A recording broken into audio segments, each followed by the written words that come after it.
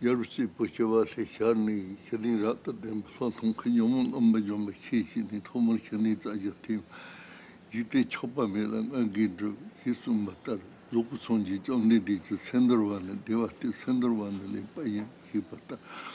In the way of the Bodhisattva, the Bodhicharyavatara, Shantideva said, knowing that conflicting emotions are overcome through clear seeing, vipassana, joined with calm abiding, shamatha, you should first search for the peace of shamatha, which is accomplished with joy and non-attachment for the world.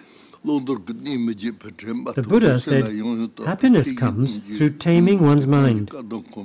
Taming the mind is excellent. When we first enter the teachings, it's important that we begin our practice of the Dharma by taming our minds. As Shantideva said, it will be accomplished with joy and non-attachment for the world. Because unless we give up our attachment to worldly matters and the affairs of this life, we will never accomplish calm abiding and clear seeing. So we should completely renounce all activities that are focused on this present life and train in the discipline of taming the mind.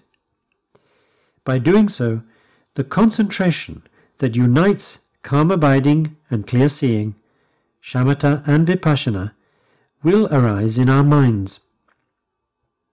And gradually, through clear insight and the wisdom that realizes selflessness, on the basis of our understanding, experience and realization, we will reach the ultimate stages of the path.